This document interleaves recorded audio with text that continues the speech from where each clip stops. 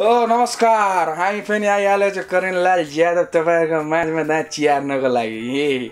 हाँसिदिनु न एकचोटि। हामी अब इन्ट्रोडक्सनमा दिइहालौँ। पहिला हाम्रो नाम चाहिँ करणलाल यादव, हाम्रो बुवाको नाम चाहिँ शिशुत प्लस यादव, माईको नाम छ श्रीमती रजनीगन्धा देवी यादव। देखेको हामी एकै साक्षमा पुरा बोलिदियो। त हामी थुप्रो दिन भयो थियो नआएको, अब जाडो थियो, हामी सिरकभित्र सुतिरहेको थियो। त हाम्रो क्यामराम्यानले फोन होइन मिस कल हानिदियो। त मिस कल हामीले केही पनि बुझेन। भक्लो सालासँग 1 रुपियाँ पनि छैन फोन गर्न। बडा बेइज्जती क्यामराम्यान छ। नाम भन्दिनँ, बुझिहाल्नु पछि तल भइहाल्छ क्यामराम्यान भनेर, टेन्सनै छैन, ठन्डै छैन हामीलाई केही पनि। त आज हाम्रो टपिक छ माया। पहिल्यै हाँस उठ्छ हामीलाई। टपिक छ माया। कसले सुनाइरहेछ जसको परेकै छैन अहिलेसम्म। हाम्रो जिन्दगी झन् छ फिर भी घमाउनु छ। त यो माया भन्छ खुब हाँसी पर्छ हामीलाई। आजकल 5 कक्षा बच्चाको पनि लभ परेको हुन्छ। थाहा छ कसरी? हामीलाई थाहा छैन, स्ट्याटसबाट क्या।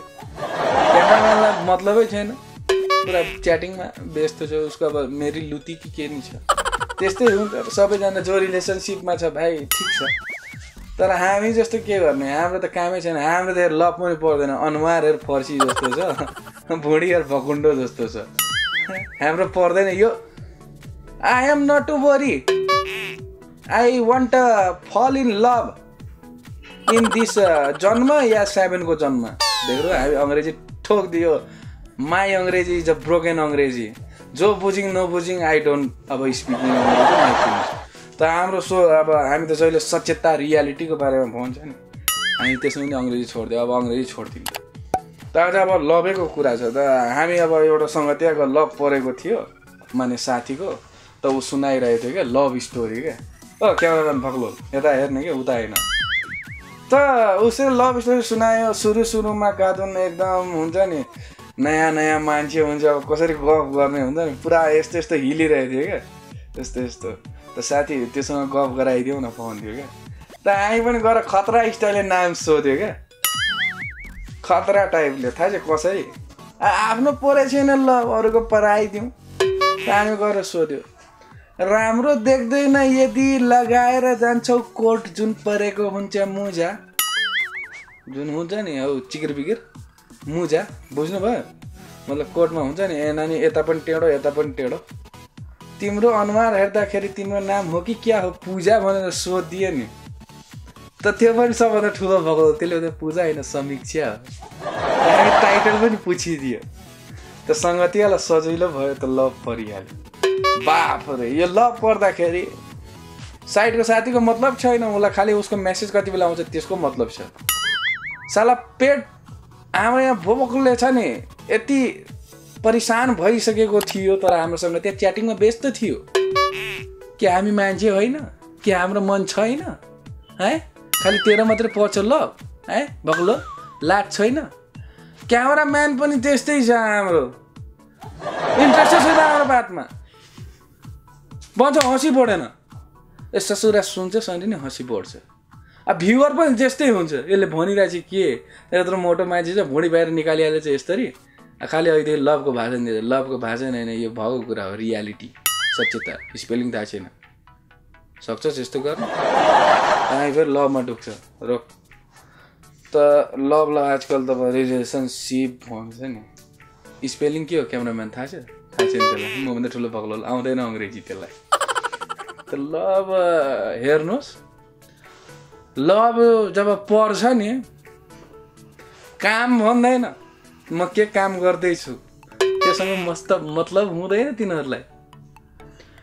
घाम भन्दैन कस्तो गर्मी छ भनेर, जाडो भन्दैन सिरकभित्र छिर्नु छैन, केटी भेट्न जानु छ सबलाई।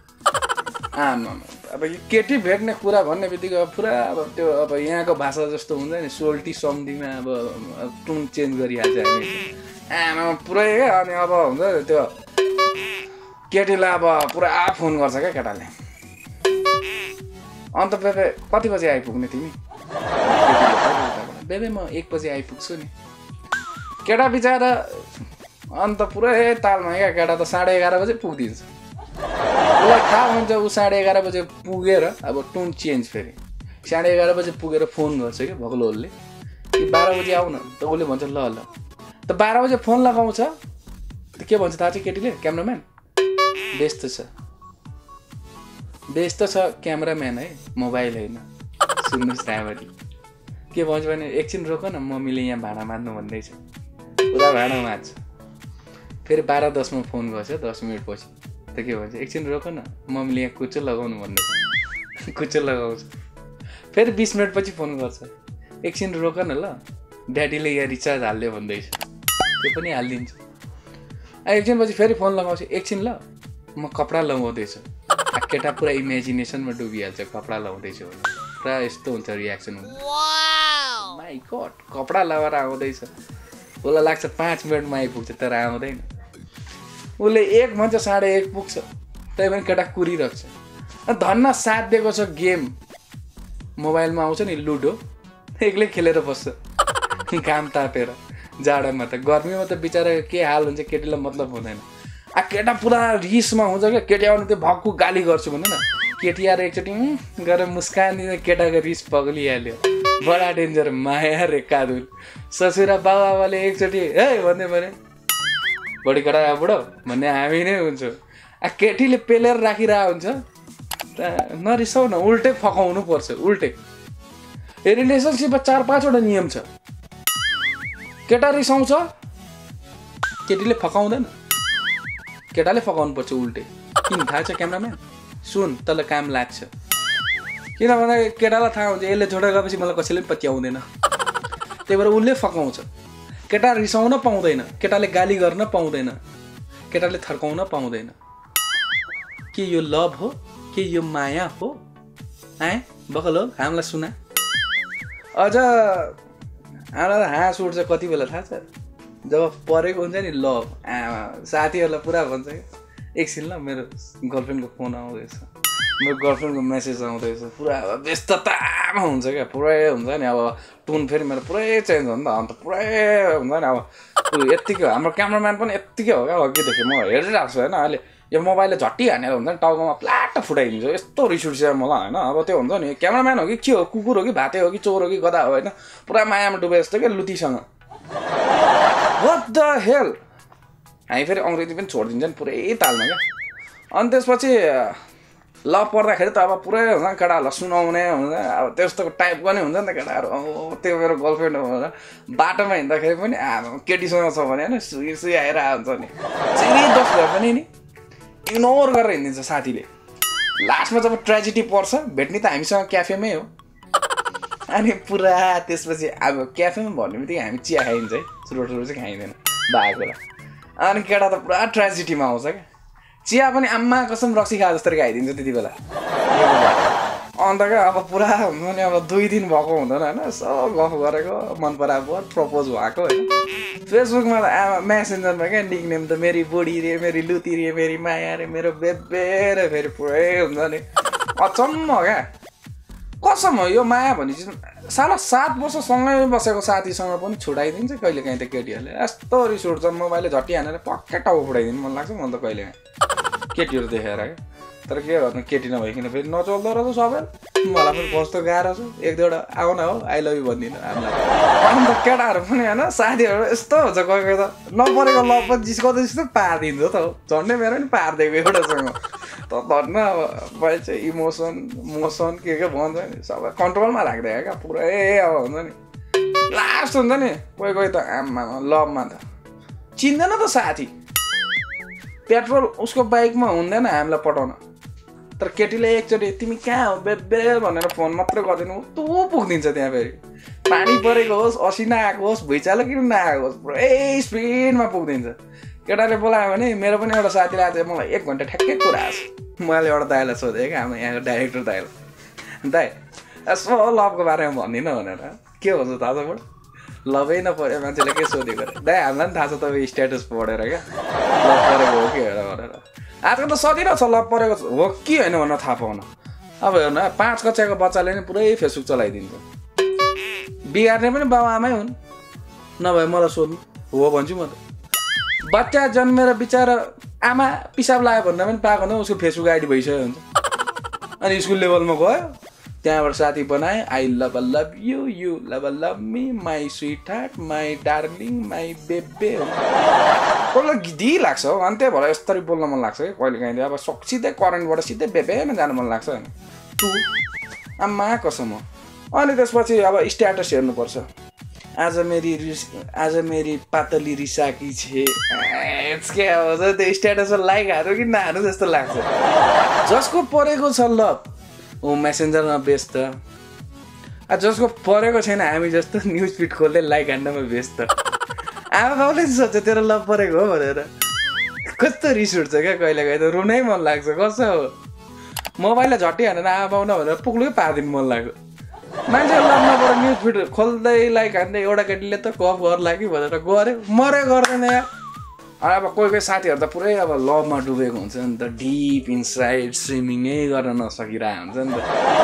थाकिसकेको हुन्छ क्या स्विमिङ गर्न नसक्यो अनि उनीहरू त अब व्यस्त हुन्छ नि त पुरा अब होइन यस्तरी मोबाइल खोलेर मैले पनि मोबाइल देखाइदिएँ क्या बेबेहरूलाई पुरा मोबाइल खोलेर होइन पुरा च्याटिङ गरेर हुन्छ आफ्नो त के काम घरमा गयो न्युज फिड खोल्यो लाइक गऱ्यो कोही साथी आइदिन्छ नि ओए यहाँ आइज न भेट्न जाउँ यहाँ घुम्न जाउँ भने एकछिन रोक्न म आउँदैछु यसको पनि लभ परेछ एज भन्छ नि आम्मा कसम हातमा जे भर्छ त्यसले होइन साकार त्यो थियो नि लिली बुद्ध कि के लिली बुद्ध खट्टा हान्न मन लाग्छ कहिले काहीँ त हो साँच्ची क्या यस्तो रिस उठेर आउँछ डोन्ट गेट एग्रेसिभ भन्ने टाइपको फिलिङै आउँदैन खालि just get aggressive and kill him जस्तो अझ यो मेमेमा त्यो आजकल त के भएको हो आमामा स्क्राम्स रे सार्केजम कि के भन्छ इङ्ग्लिस फेरि संस्कार छ भने कार्सन्स पढ्छ नि त हामीले अलिक उल्टो पढिदिन्छ कि जे पनि त्यसमा होइन त्यो आउँछ नि ट्याग द सर्टेस्ट गर्ल होइन heavy and the क्युटेस्ट girl to हुम यु मिट नाम पहिल्यै आउँछ अनि खाते साथीहरू जसको लभ परेको हुँदैन त्यसकै नाम चाहिँ त्यो लभवालामा ट्याग गरेर मलाई त यस्तो रिस उठ्छ विप्लव मायावतीले के बम पड्काउँछ आफू गरेर पड्काइदियो जस्तो लाग्छ कहिले आमा केटीहरूको फेरि रिलेसनसिपमा नखटा चटक फटक अहिले त झन् यो मेसेन्जर माइडेकी केटी भन्छ नि आमा विथ माई बिएफएफ मैले त बिग फादरको फादर सुने भाइ बिग फादरको फादर भनेको तेरो हजुरबाउ नै हो त्यो के हो थाहा छ बिएफएफ भनेको थाहा थिएन क्या बग्लो क्यामराम्यानले पनि मलाई सोध्दैछ दारी कमाउँदै यसले के भनिरह बिग फादरको फादर हो तेरो हजुरबाउ बरु सिधै जिएफ लेख्न फेरि यहाँ जिएफ लेख्यो भने गर्लफ्रेन्ड सोध्छ ग्रान्ड फादर सोच्दैन हेर बडा गाह्रो छ यो लभमा त आमा लभ पऱ्यो भने नमोटाएको मान्छे नै मोटाउँछ अरे अस्ति एकचोटि अब लेखिदिएको आई एम इन लभ भनेर आमा कमेन्ट मात्रै क्या केटीको एउटा थिएन खालि केटाको मात्रै त्यो कोसँग पऱ्यो भनेर थाहा थिएँ क्या म जस्तो हावाको पनि पर्छ कि भनेर पर्खिरहेको थिएँ अनि मैले पनि लेखिदिएँ क्या लेखिनँ मैले लभ त परेको हो बच्चादेखि नै परेको तपाईँले सोच्दै हुनु होला है कोसँग परेको हो तपाईँहरूले चान्स नपाउने भन्ने सोचिरह होला है पाउँछ त्यो आएन जो म सबसँग लभ खेलिदिन्छु ज्यान हेर्नु न खाइलाग्दो घरको पो छु त लभ चाहिँ परेको आमासँग बाउसँग अचम्म लाग्छ क्या मलाई 20-25 वर्षसम्म एउटा छोराछोरीलाई आमा बाउले होइन यत्रो बनाइदिएको हुन्छ दिशा गर्न सय हुँदैन पुसी आफै दिशा धुने बनाइदिएको हुन्छ होइन त्यो मान्छे प्यारो हुँदैन अचम्म नयाँ आएको मान्छे 2 महिना 3 महिनामा आमा त्योसँग पो माया बस्दो रहेछ है कठैभरि धन्दा मेरो बाबा चाहिँ खुसी छन् थाहा छ नि त यो अनुहारले पढ्दैन छोरोको कोहीसँग पनि भनेर पहिल्यै ढुक्क छ त्यो भन्छ नि prevention is better than cure cameraman त बिजी भयो बाहिर मान्छे आएर पनि पुरै केटीसँग मक्ख गफ दिने क्या सोच्नुपर्छ नि हामी जस्तो नि मान्छेसँग लभ नपर्ने कस्तो दुःख लाग्दो होला भनेर देखाउनै पर्ने क्या सबैलाई हुन्छ मेरो परेकै छ लभ भनेर देखा म नि एक दिन देखाउँछु मेरो पनि परेछ ल युट्युब हेर्नेहरू छोडा छोडीहरू स्पेसली छौडी क्या केटी हामी पनि ह्यान्डसम छु